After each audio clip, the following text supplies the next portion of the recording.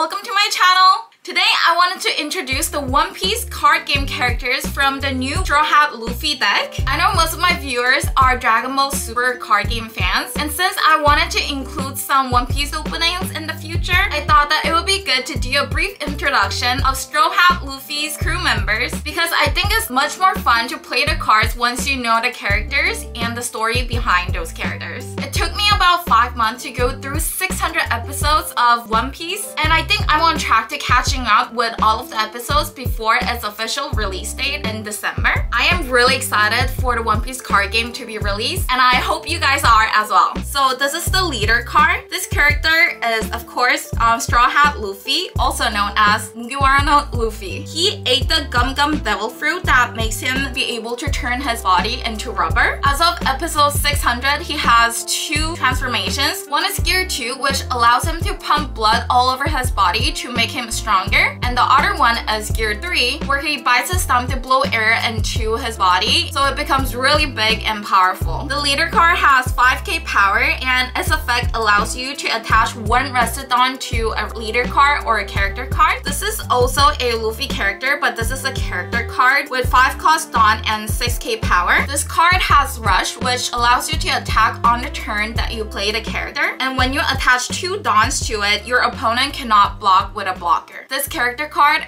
is one of my favorite cards in the deck that I often use as a finishing blow. This card is called Gum Gum Jet Pistol, and this is the name of one of Luffy's attacks. This card is pretty cool because it allows you to pop a character card with 6k power or under. It has trigger, which means that if you see them from your life, then it can trigger the effect and you can KO one of their character cards 6k or less. So I think instead of paying 4 energy to actually play the card, it is the best when you see it in your life. This is Zoro, the first crew member of Luffy's crew. He is a swordsman with 3 katanas, and this card allows you to gain extra 1k when you attach 1 Dawn to it, making it a 7k attack. The third character is Nami. She's the navigator of the crew, and she can control weather. The effect on this card allows you to attach a Rested Dawn to a leader or a character card. I think she is really good to see on your opening hand. If I usually don't see Nami or 1000 Sunny, I will mulligan my entire hand. This character is Usopp, and he was also known as Sogeking. He's extremely good at bluffing, and he uses Slingshot as his attacking mechanism. If you attach 2 Dawns to this card, then your opponent cannot block with cards of 5k or more power. I think this card is pretty good against Kaido deck and Kid deck because I think Kaido had a 5k blocker and Kid had a 7k blocker, but it's like kind of useless if you're doing a mirror match against Straw Hat because its blocker like Chopper is only 1k. This is Sanji, and he is the 3rd strongest character in the Straw Hat crew. He is a cook, and he only uses his leg to fight because he uses his hand to cook. This card has Rush when you attach 2 Dawns, and it only costs 2, so it is a pretty good card to play. This is one of Sanji's special attacks. It's called Diablo Jumbo. With 1 energy, you can use this effect in one of your cards, and your opponent cannot block that attack. Ooh, this card is Tony